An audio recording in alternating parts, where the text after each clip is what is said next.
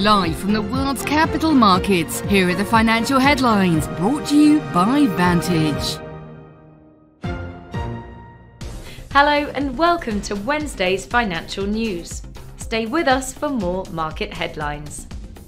US job openings rose in May after posting outsized declines in the prior 2 months, but the trend remained consistent with an easing in labour market conditions that could pave the way for the Federal Reserve to cut interest rates this year. Over half of the top American hedge funds have disclosed exposure to newly launched spot Bitcoin ETFs, as BTC/USD has significantly outperformed major stocks and indexes.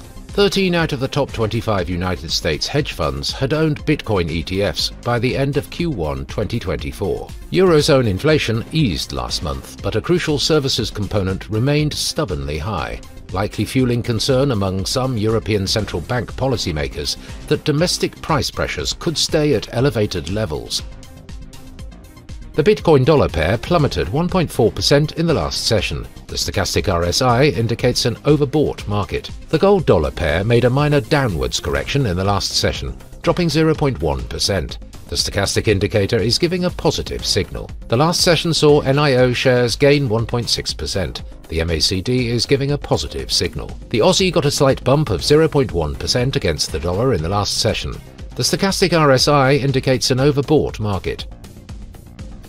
Australia's retail sales will be released at 1:30 GMT, Japan's Jibun Bank Services PMI at 0:30 GMT, Spain's unemployment change at 7 GMT. The US ISM Services PMI will be released at 14 GMT, Japan's foreign bond investment at 23:50 GMT, the US ADP employment change at 12:15 GMT. We hope that you've enjoyed Wednesday's market outlook. On behalf of all of us here, we wish you a productive trading day. Be sure to join us tomorrow morning for the latest news and events from the financial markets.